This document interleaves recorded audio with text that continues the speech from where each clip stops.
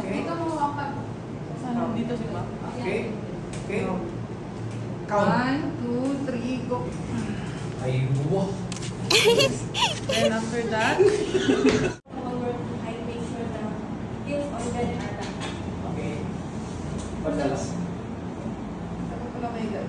in front of your other foot.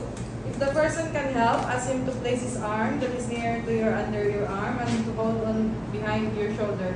Excuse ma'am, is it okay if you're comfortable? You put your arm under me. Okay. Then Listen. Look at what they're doing now. Ask the patient if he or she is comfortable. I'm going to do this. Every procedure, explain to the patient or inform the patient. Okay. Okay. Sir, or do you wash your hands by water or any faucet that you have near nearby? Second, you have to gather all the materials that you need, either the draw sheet or the paper towels or anything that you need from the procedure. The third, you have to knock the door with the person's ensure the privacy that they have to maintain that the person's privacy for the patient's privacy. And then fourth, you have to explain yourself to the patient and explain what you are doing to the patient in the procedure. So by the way, ma'am, I'm Christopher Monte and I'm gonna be your nurse for today, and I'm going to check your orders and I'll be right back. So after checking the credentials of the patients by the prescription of the doctor or prescription of the physician, after that you have to proceed what the patients need. Like for example, now we're going to do the adjustment of alignment of your position, ma'am, which is position for the bed. Alignment according to your position. Comfortable. Yes. According to the position, we have to check your comfortability and everything that you need from this for today. And now we're going to do the position alignment, and so we can also assure that you are comfortable. You don't have any bed sores or any what you call this, like rashes or anything that you have in your bags. And after that, we're going to change also your bed linen after we're doing the positioning. Okay. After that, and you ask if you are doing some procedures for the alignment, you have to assure also that you have to ask assistance for your co-workers to stand on your side by doing the alignment. So I need 2 workers, and you can ask seek help for your co-workers, for your colleague. Okay. So Besh, ito dito. Can I ask you? Okay na dyan. So now, ma'am, we're going. Okay. Can you cross your hands? Huwag mo nang tigas. Sige, hindi ito matigas. Ganyan, yes. So after doing matigas ba?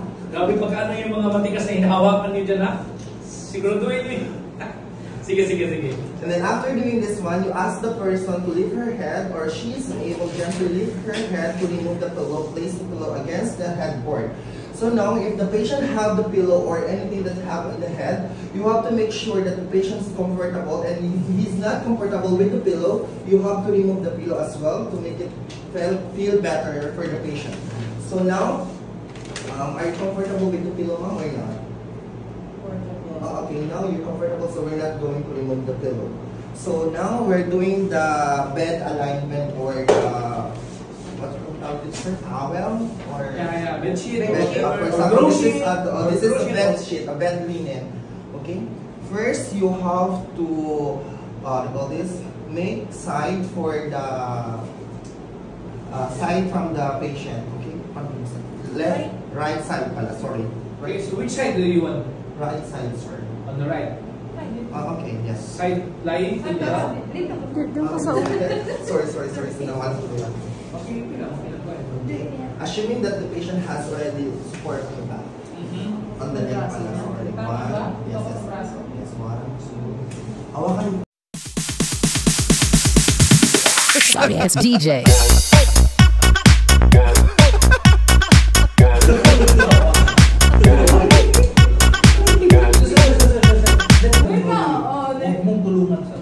Kasi pasyente ka, ma?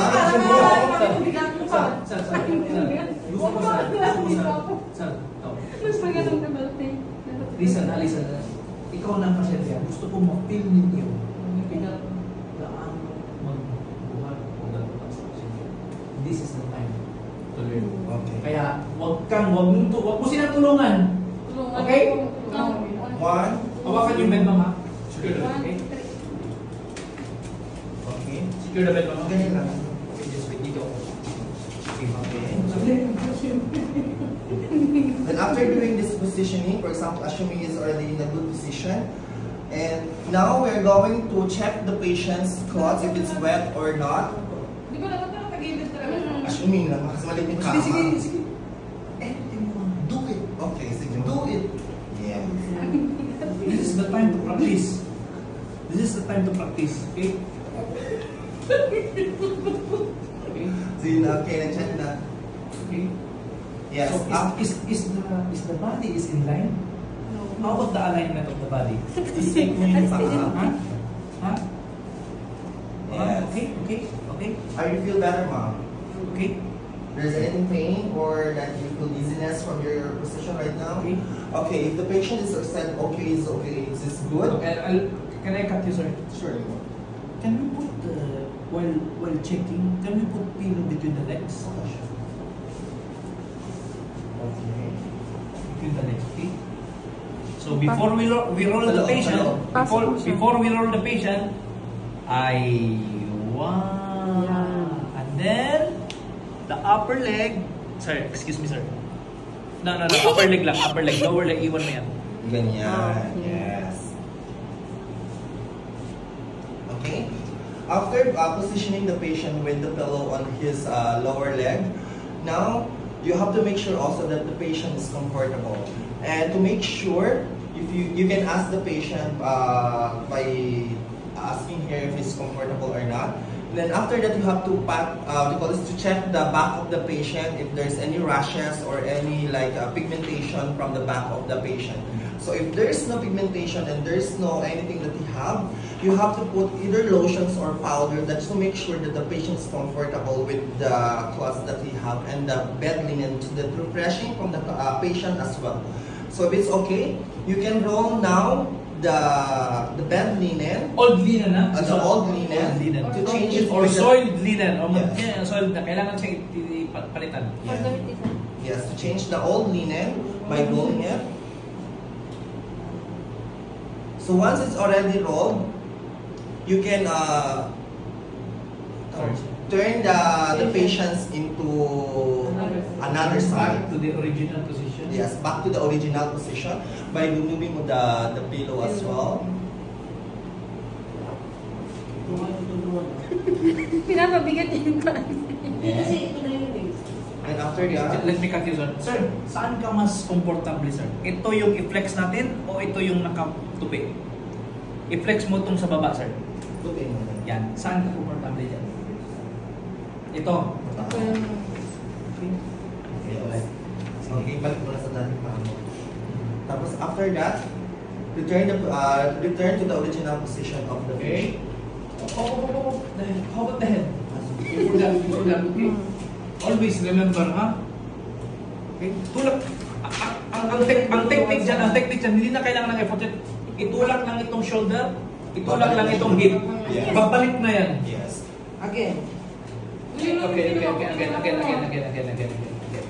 again. Okay. Magugulat pa. Ahead, ha? Okay, straight the leg.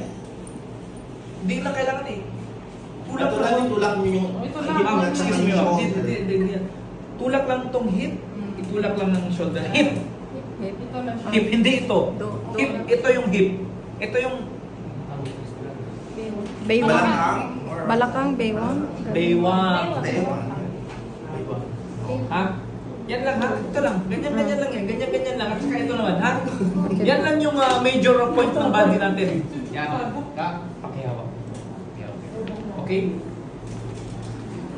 Hawak mo kamiretso. Okay? Oh, yes. Doon ako sa kabila. Doon ako sa kabila. Sir, on your count. Around, on my neck, and then, look. Saan ko siya hinawakan? Hips. Okay. Okay, sir. Sir, can you help me? Sure. Grasp me. Ganyan talaga sa lahat. Ganyan ka sa. Okay. Ganyan. Yan. And then, 2, 3. Hawakan kita, sir, ha? Sorry, sir, ha? Okay? Look at the position of my knees. Okay, 1, 2, 3. Okay. Okay? Diyan pala, sir. Balik kita doon, sir, ha? Okay? 1, 2, 3. 1, 2, 3. Experience na, sir. Yes. Hindi, upo ka lang. Upo ka lang. Huh? Sir? Pero wait, excuse me, sir. Mas maganda pag mayroong bead, yung parang sling. Tapos, Tatalinin siya dito, tapos pati ikaw. kasi hindi na ako hahawak, sir, dito sa iyo, sir. Tali na lang. Doon ako hahawak. So, for all, nagtali ako mga Okay? Do it. Wheelchair to bed, ha? One. Uy, hawakan ako. Dumiretso yung ano. Dahil, hawakan yung... Excuse me. Hawakan din yung... Baka pagbali pa doon eh. Sir, okay, sir. Sige. 1, 2, 3. Diba? Mas nila ang RG na. Diba? 1.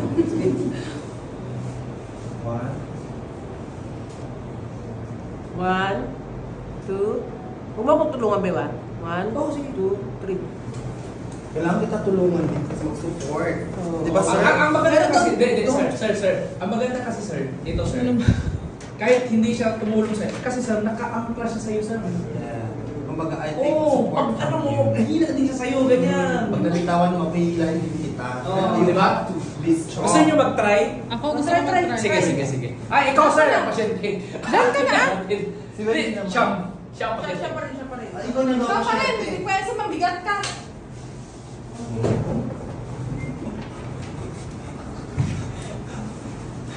Diyan ka na, huwag ka ng ano.